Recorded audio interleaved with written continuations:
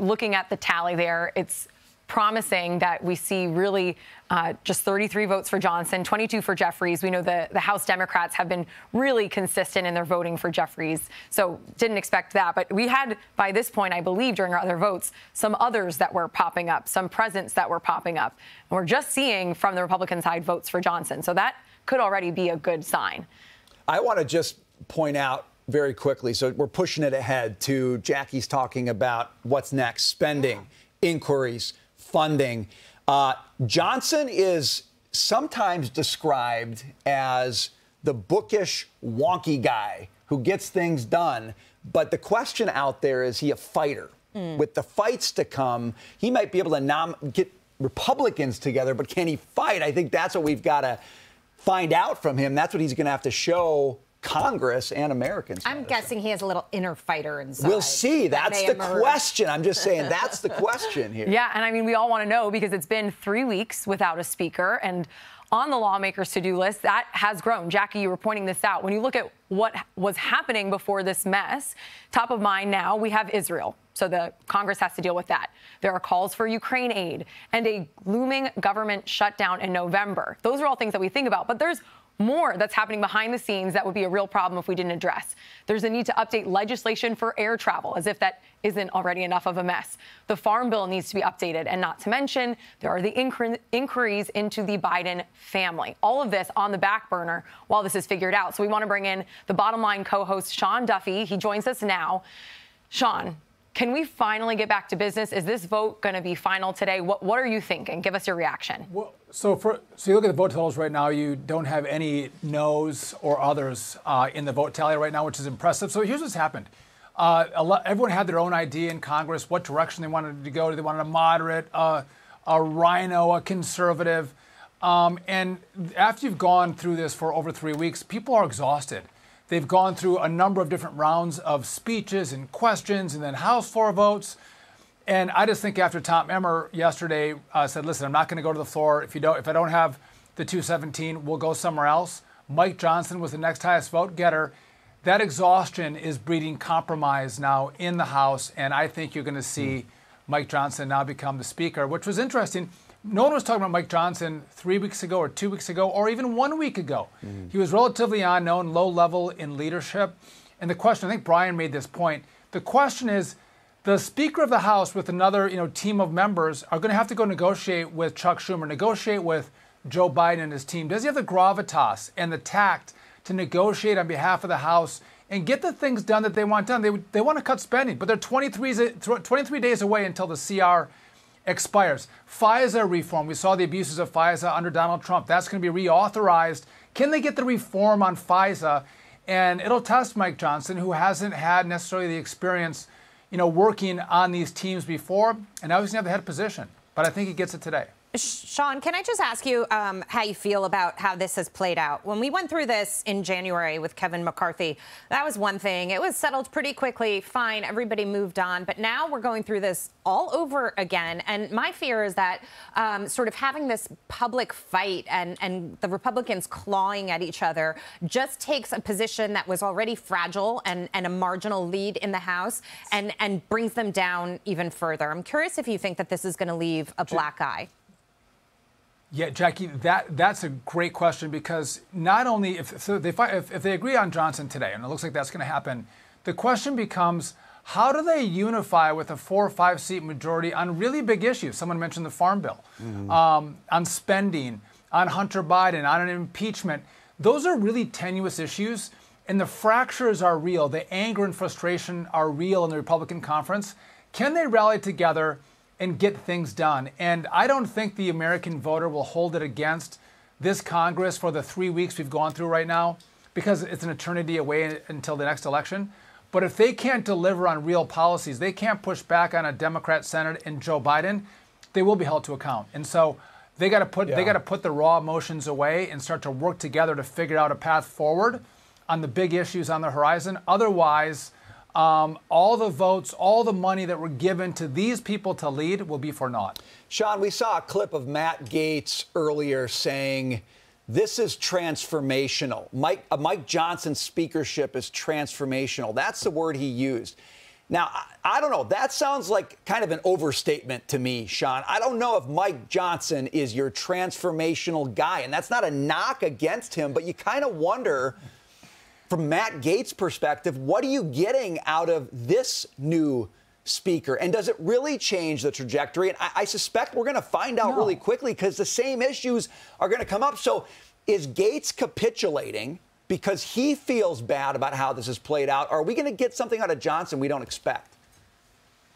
No, listen, Gaetz is covering his backside, right? He brought us this three and a half weeks of hell in the Congress, and he would vote for anybody but Kevin McCarthy right now because, you know, everyone was looking at him. It's his fault. But it's not transformational because here's the deal. The Speaker really has limited authority right now. When you have a 4 or 5 seat majority in the House, there's not much that the Speaker can do. It's the possible. It's the art of the possible in the House. What can you actually get done? What can you get 217, 218 members to agree to? And so, yeah, the Speaker can lay out a vision and a strategy, but you need all these people following you. And if they don't come in line, your speakership doesn't really mean anything. So, again, this is not going to transform anything. It's the conference that's going to lead the Speaker. The Speaker's not going to lead the conference. Yeah, well, speaking of that coming in line, I think it's important to note that still at this point, there have been no defections. We're looking at 62 votes for Johnson. Sean, you know, it seems like those closed doors meetings, they went fairly well because we're not seeing any of those defections. You've been there. Can you give us some light on that process? What were these folks going through so that when they got to the floor today, they could be a unified front? Well, these meetings are really long, and it seems intriguing as we watch from the outside, you know, what the Republican conference is going through with the different rounds of votes and the silent ballots and the speeches. It's exhausting. They're in there, they have some sandwiches and some coffee and maybe some soda, but you do this hours on end, day after day, late nights, early mornings, and at one point they cry uncle, go enough. Okay, at some point we have, if there's no one left in line, we'll take Johnson. That's fine. He's the least offensive one we brought up so far. But stop the pain, and let's get back to the work of governing. I would just say if Mike Johnson had come up yesterday, he would have failed. He wouldn't have got the votes yesterday. And if Tom Emmer had come up today, he would have got the votes. It's just the exhaustion of the House has brought them to compromise. It's not actually Mike Johnson himself. They would take Peter Pan probably today if he was running for Speaker. So there were 8 Republicans who ousted McCarthy, voting against him and basically saying that, you know, he pandered to the other side, Sean. You know, his counter argument to that would be sometimes you have to make deals to get things done, and you can't always draw a line in the sand, especially when it comes to governing. Do you think that Mike Johnson will have the backbone that those 8 specifically, you know, we just talked about Matt Gaetz, and do you think he will have the backbone that they were hoping that he would have, or that they were hoping that whoever replaced McCarthy would have? Another great question, Jackie. So here's, they're just political positioning, Jackie, what they're doing, these 8 are. So Republicans in the House wanted to cut spending. They tried to cut spending. They couldn't pass a bill to fund the government and cut spending. And so what Kevin McCarthy did was say, hey, Senate Republicans, don't vote with Chuck Schumer. Let's do a CR, give us a continuing resolution, fund the government for 45 days, and give us time to figure out how we're going to cut spending as a team. So we extended funding for 45 days to save the House. If the House had shut down the government without passing a bill on how you're going to fund the government, that's a political disaster. So he was saying, hey, let's give us some time to actually get a bill on the table that we pass our vision. Really smart of McCarthy. And this just presented an opportunity to Gaetz to use that as a wedge and a leverage to take McCarthy out because it's personal. It wasn't really on policy. Just if you think back to the debt limit, House Republicans put a vision out to raise the debt limit and cut spending, and they could have that fight with the Senate and Joe Biden because they had passed a bill.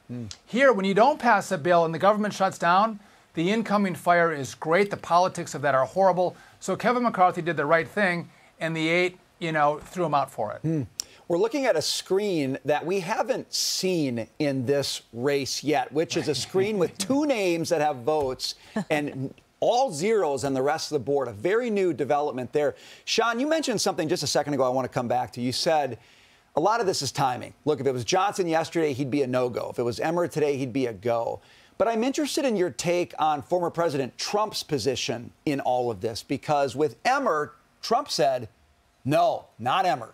With Johnson, President Trump came out and said, yeah, I like the guy. He's the right pick. How much do you think that mattered relative to the timing issue when it comes to who we're seeing votes on today?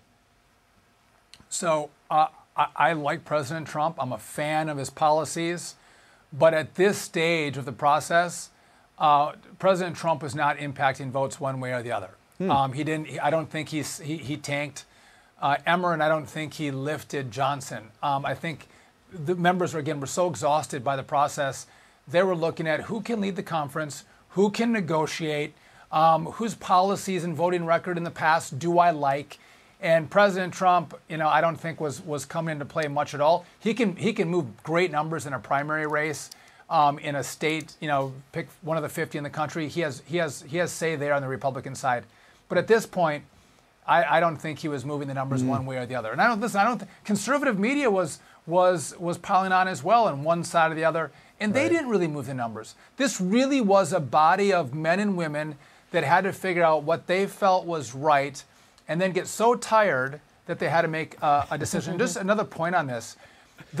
You would have never gone 3 weeks but for the conflict in the Middle East, because this would have been the news story every day, every hour, every night, and they couldn't have stood the backlash of all the publicity around their dysfunction.